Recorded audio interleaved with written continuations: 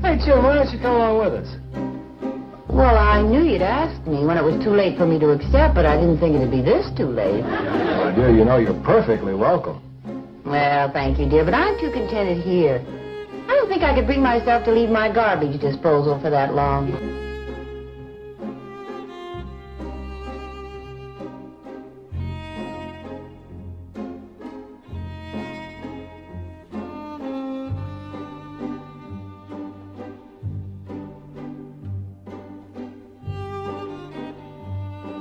Want some coffee?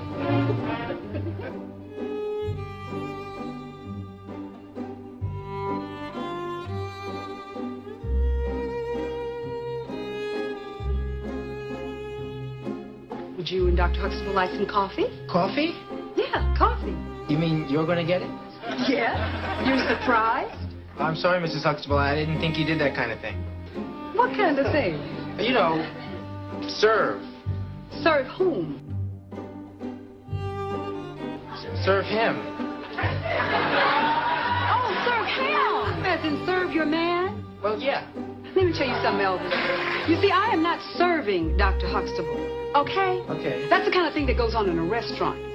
Now, I'm going to bring him a cup of coffee just like he brought me a cup of coffee this morning. And that, young man, is what marriage is made of. It is give and take 50-50. And if you don't get it together and drop these macho attitudes, you are never going to have anybody bringing you anything, anywhere, any place, anytime, ever. Now, what would you like in your coffee? Maybe I could get you some coffee. Ooh la la.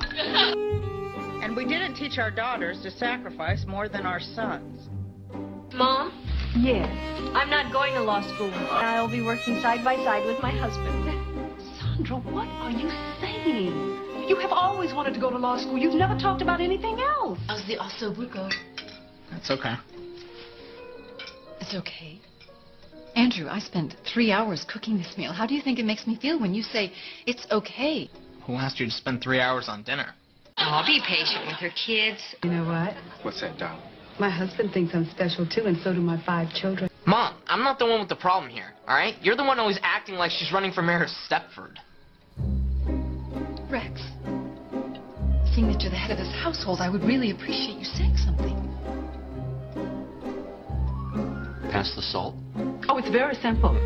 She'll divorce him. You may think I'm crazy, but it is the women's movement that has destroyed the family unit. As a modern wife, I walked a tightrope between tradition and progress, and usually I failed by one outsider's standards or another's. But I figured out that neither winning nor losing count for women like they do for men.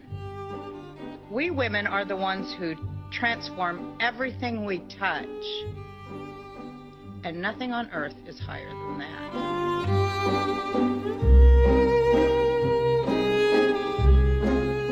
What kind of problems could she have had? She was healthy, had a great home, a nice family. Her life was our life. I want a child. In case you've forgotten, before we got married, we made a deal. No kids. Yeah, well, deals were meant to be renegotiated. Well, we're not negotiating my uterus. Hi, Charlotte. Hey, Mrs. Connor, I hope I'm not interrupting anything. No, I just got this wife and mother thing going on.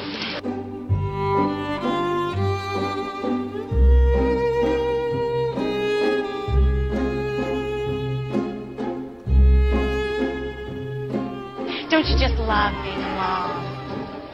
It's the best job I've ever had. My mom came from a generation where women were supposed to be submissive about everything. I never bought into that, and I wish Mom had neither. I wish she had made different choices.